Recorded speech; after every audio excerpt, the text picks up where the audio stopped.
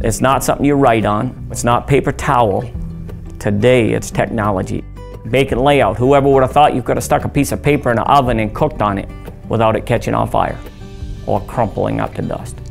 The innovation in new equipment, new machinery, new processes, going out and learning from industry leaders, testing out new equipment in the engineering fields and on the paper machine, running trials, seeing what fiber resources we can use to make new products that maybe were in the past not made with a fiber product. And that's one awesome thing about now being on the global market, is now we have that bigger reach and we can share with our brothers and sisters overseas. So that's going to open new customers and new markets for us as we share all of this knowledge.